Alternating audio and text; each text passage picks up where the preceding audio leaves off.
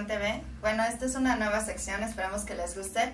Aquí vamos a hablar de muchos temas, vamos a hablar de videojuegos, vamos a hablar de anime, vamos a hablar de convenciones, de cosplay, de todas esas cosas que tienen que ver con el mundo del anime, de los cómics. Y bueno, pues vamos a presentarnos, empezamos por este lado. Hola, me llamo Karen. Hola, soy Orlando. Hola, me llamo Adriana. Hola, soy Fabiola. Hola, ¿qué tal? Soy Oscar. Hola, soy Lord. Soy Diego. Y bueno, vamos a empezar con una dinámica porque no se nos ocurrió hacer otra cosa. Vamos a sacar papelitos y eso. Y bueno, son varias preguntas y cada una nos dice, bueno, no sé qué anime te gusta más o cosas así. Y bueno, vamos a empezar con Karen. A ver, ¿cuál es su pregunta? ¿Cuál es la pregunta? ¿Cuál es tu anime favorito y por qué? Bueno, pues a mí me gusta mucho Dragon Ball, porque desde la primaria prácticamente me gustó la historia, acerca de que llega un niñito de una nave, le encuentra un señor ya grande llamado Gohan, y ya de ahí pues ya lo llama Goku, y ya de ahí crece y así, y ya tienen aventuras, y ya hasta que ya llega a cierta adultez, y aún continúa siendo muy padre ese anime. Y crecimos con él la mayoría, ¿no? Lo especial es de que la mayoría de nosotros creció con Dragon Ball Z, con series como Dragon Ball Z, Sailor Moon, Candy Candy, todo, algo por el estilo. Es que la mayoría los ve, sean aficionados al anime o no, conocen por lo menos sobre este tema o sobre estas series en especial. Tiene muchas temporadas y tiene muchos enemigos que todos recuerdan o memorizan. No sé qué más quieran compartir de Dragon Ball Z. El Dragon Ball yo me acuerdo muchísimo cuando era pequeña, mi hermano mayor lo veía, yo lo veía con él, las películas también y hasta el álbum de estampas lo tratábamos de llenar. Era muy divertido verla en la tele y pues hasta la fecha me sigue gustando. Pues sí, de hecho era muy increíble, de hecho ver las escenas donde eran las escenas de acción, lo que eran los movimientos y todo eso, eran cosas muy increíbles. Entonces, sí, el famoso Kamehameha, de hecho todos lo recordamos y los que no lo han visto inclusive lo conocen. Y lo intentamos hacer alguna vez, ¿no? De niños, no somos iguales. Incluso, pues... O la fusión, ¿no? Igual, lo intentabas hacer. Tratar de fusionarse. O cuando Goku decía que levantaran todas las manos para hacer la jenquilena. Todos sí, algunos todos levantaron la levantamos. jenquilena. También se pueden apreciar cosas como desde que a esta edad, en este año, todavía hay mucha gente que va al cine a ver las películas nuevas que están saliendo, que tratan de retomar el anime, y que ves a mucha gente mayor llevando a sus hijos para que conozcan o vean lo que nosotros o ellos veían desde niños. Sí, no sé qué más agregar. Pues lo que sí destaca mucho es la animación, todo el trama y casi los movimientos y la historia, ¿no? Es muy bueno. Sí, porque igual, yo digo que igual lo que marcó diferencia y que atrapó tanto a la gente fue que no era la típica caricatura de que cada capítulo era una historia diferente y lleno de tonterías y comicidad, sino como que llevaba ahora sí que era como una miniserie, tenía acción, tenía golpes, tenía alegrías, tenía tristezas, y pues yo digo que más que la trama y eso, igual lo que viene siendo la animación un poco más realista, porque no eran personajes caricaturescos, sino veíamos desde al bebé que lo cargaban en brazos hasta el hombre mayor súper musculoso. Pues seguimos con las preguntas. Es el turno, Arly.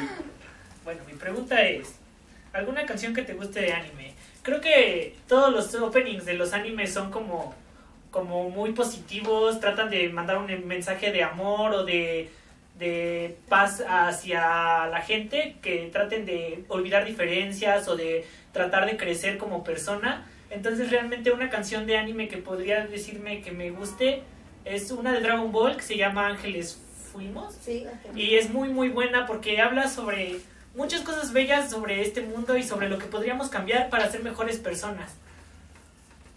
¿Alguien más? Pues para mí fue para mí mi canción favorita fue el opening de Chala que Chala de Dragon Ball. Para olvidar quién no la cantaba cuando pasaba en la televisión, sobre todo. Cuando te sentabas esos sábados o domingos en la mañana y pasaba y te ponías a cantar junto con el opening. Era hermoso, de hecho, simplemente.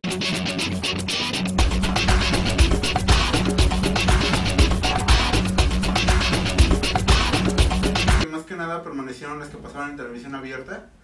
Por decir, quiero conocer el opening de los Caballeros del Zodiaco, de Sakura Card Captor, de Pokémon. Eran como que simbólicos de nuestra infancia porque pues eran los que pasaban todos los días y varias veces al día. Creo que uno de los más destacables de todos sería también el de Pokémon, porque hay muchos Pokéfans afuera y que con esa canción crecieron y muchos se quedan con el antiguo opening y la canción. O el famoso Pokérap. También era pero muy sí, bueno. sí. Bueno, vamos a un corte y seguimos con las preguntas.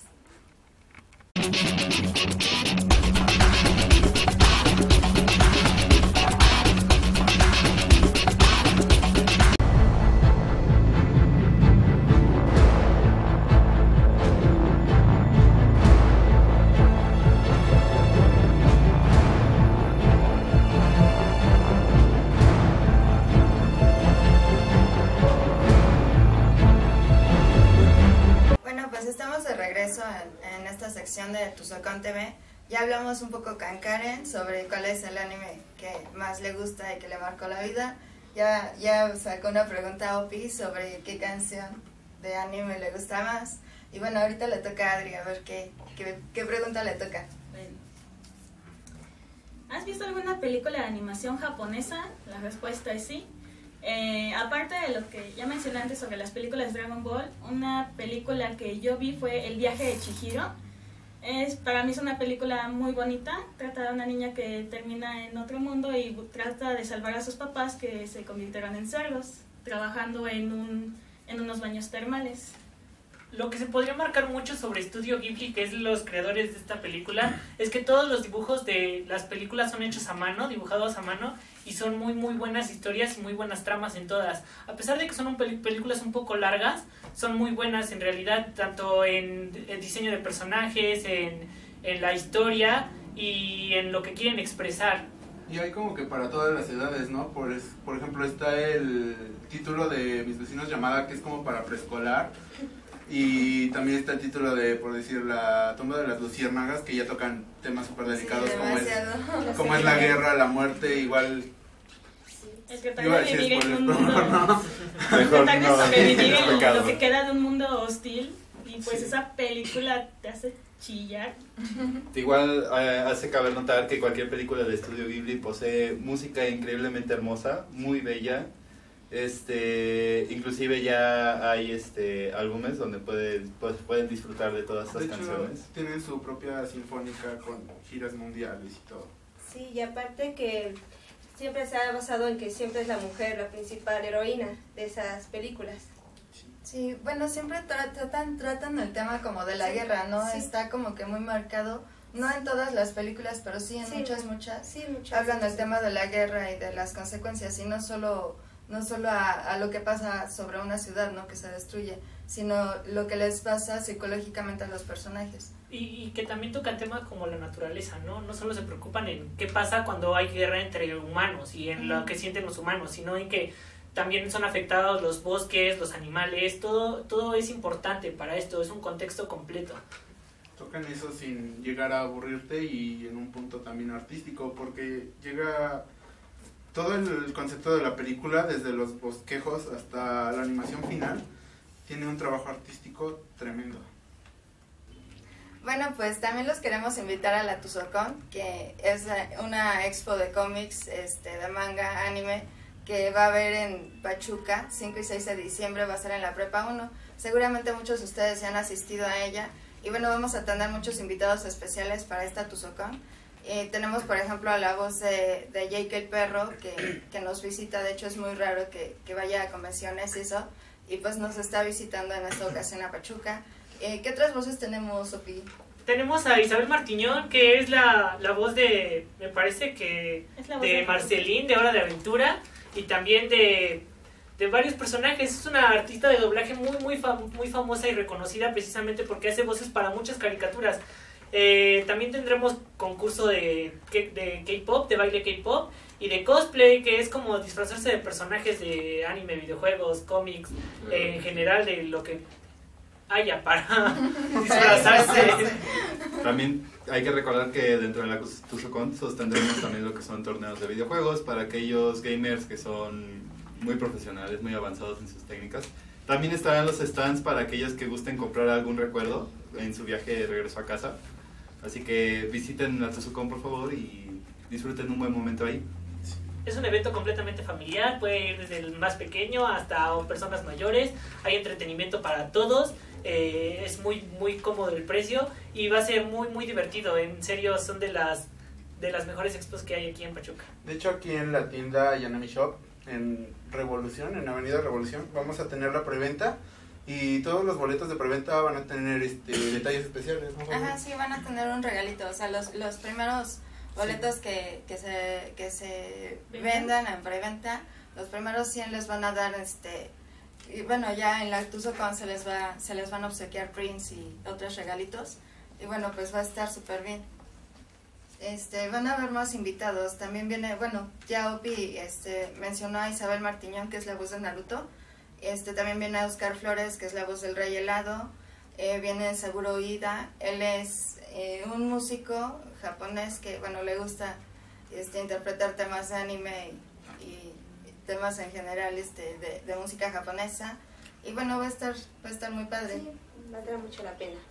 Y pues a pesar de esto los invitamos a la TUZOCON el 5 y 6 de diciembre y creo que es todo, nos despedimos y los veríamos hasta la próxima semana para terminar con la sección de preguntas y respuestas y esperamos verlos pronto. Nos despedimos por el momento, hasta la vista, baby.